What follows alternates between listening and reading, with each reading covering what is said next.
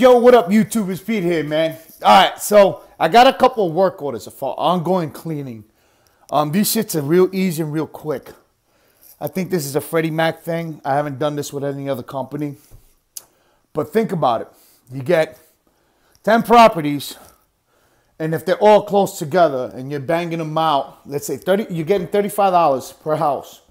So you just got to wipe down all the countertops, put air fresheners. You know, this is old. I put this here last time. You know, I got a box of air fresheners in here. I got my all-purpose cleaners. You know, just basic, you know, common household cleaning products, right? So you're getting 35 bucks, right? To do an ongoing cleaning. This is a small house. So let's say you're in and out this house in about 15 minutes, right? So you're basically making 35 bucks or even more money. Like, let's say you're doing 2 properties an hour. So that's 70 bucks an hour that you're making. Yo, dude, this shit is fucking easy, B. I'm pretty happy with this new company. I'm getting HUD contracts with them. I'm getting initial cleanouts, initial mows, and you can bid on a lot of shit and you'll get approved. Like all this shit, come spring, which is at least less than a month away, yo, I'm getting money for all this, for all that. And I'm getting not bullshit prices either. Shits ain't watered down. This shit's pretty decent prices. So this is a decent company. So I'm going to do my best to not get peeved with them.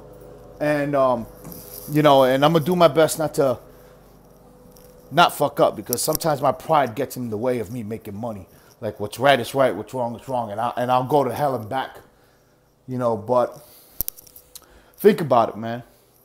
If they're giving you these bullshit ass work orders, which is $35 just to spend 15 minutes of cleaning, and you're doing 2 or maybe 3 an hour, depending how close they are, yo, you're making money. You're making more money than the motherfucker that sits in the office all day. You know, this is something for you to think about. So right now, I'm doing this house. I'm practically done. I just got to put my air fresheners. I wipe down all the surfaces and all that stuff. But I'm going to... Well, anyway, I basically banged out 2 within an hour. So, you know, made 70 bucks an hour. You know, you can't beat that, dude. So, something for you guys to think about, man. Talk shit about property preservation guys. Oh, these motherfuckers are bums. But listen, we're making 70 bucks an hour just cleaning. Imagine cutting. You know, we bang out a couple of properties, big size lots. We're making hundreds an hour. You know, think about that. You know, get your shit straight. This is somebody that I walked into. I was at Home Depot as a contractor. He's talking shit. I mean, I said, look me up, motherfucker. You know, I'm about that life, the property preservation life. So, yo, listen, man. So why you motherfuckers out there sleeping, thinking about something to do? This is where it's at. You know, and it's enough work for everybody here, man. You know, if you want to be a small little preservation company, you want to do shit dolo, it's all right. You're going to make money doing it dolo. But, you know, some people want to grow and expand, and motherfuckers just want to blow up. It's all good, man. But anyway, man, easy money, baby. Thanks for listening. Thanks for watching. To my subscribers, thank you once again.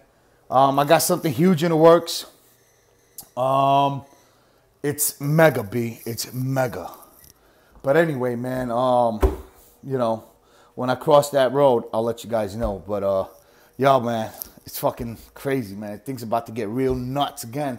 You know, we got about a month and some change before grass cutting season starts, man. So you guys out there starting out or ready to get started, yo, get your shit together because before you know it, yo, that month is up. So, you know, start getting your equipment ready, man. Start buying your equipment if you don't have it.